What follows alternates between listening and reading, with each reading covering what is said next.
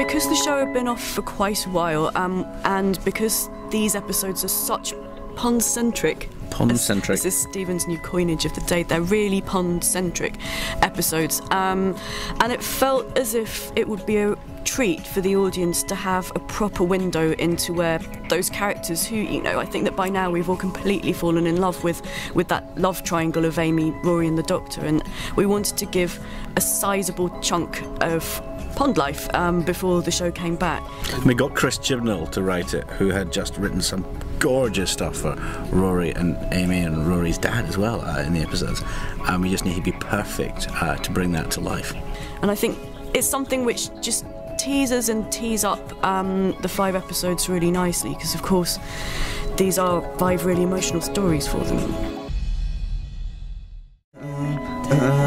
Pond life. It's kind of everything that happens in between time travel. In the middle. I often wondered what happens in between with the companions, and this is the episode where we get to see a kind of couple trying to have a domestic married life. But there's this guy that just keeps on popping into their lives and taking them to space.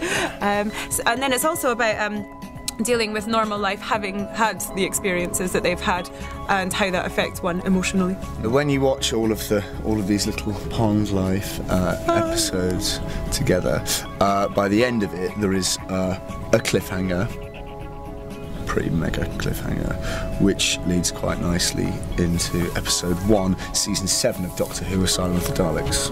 Nice. He knows.